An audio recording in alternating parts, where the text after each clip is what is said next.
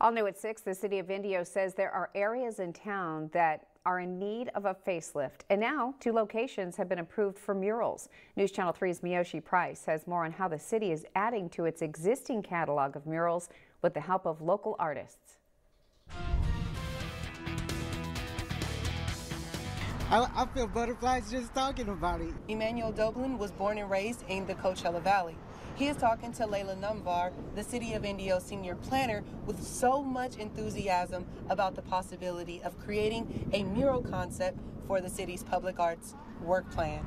It's a reflection of us. We are the community. The City of Indio is taking what is an ordinary underpass and giving artists an opportunity to beautify this space. Is to get unique, colorful, and energetic murals, be colorful, like our City of Indio new logo, that's full of color and energy. You can turn in a proposal for this area on Smurf Street, or you can turn in a proposal for the Jackson Street Bridge project.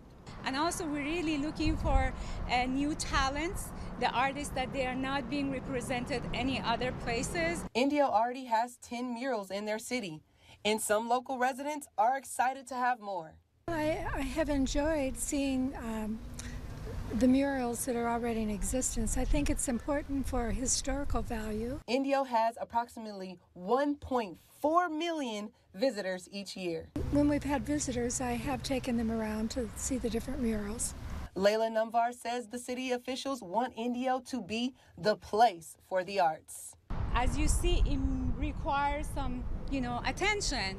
There's a lot of blank walls that could be used for murals. The city wants local artists. If I were to get chosen, it would just magnify that feeling that I have right now. In Indio, Miyoshi Price, News Channel 3.